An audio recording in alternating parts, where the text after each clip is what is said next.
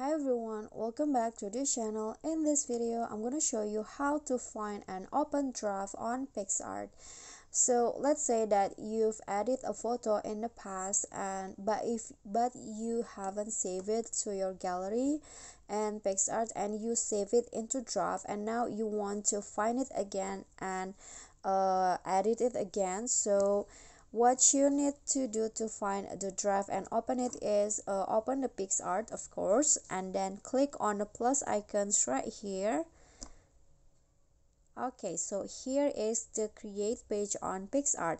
So if you see this photo with P on it, so this is your draft. This is the draft that you saved before, and if you want to open it again, you can just click on the picture here or the draft here. Sorry about that.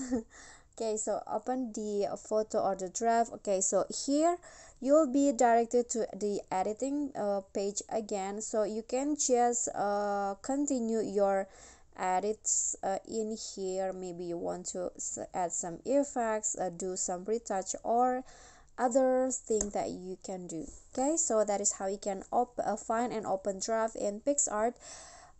If you enjoyed the video, please give me likes and smash that subscribe button down, and also don't forget to leave a comment. That's it from me today. See you guys next time.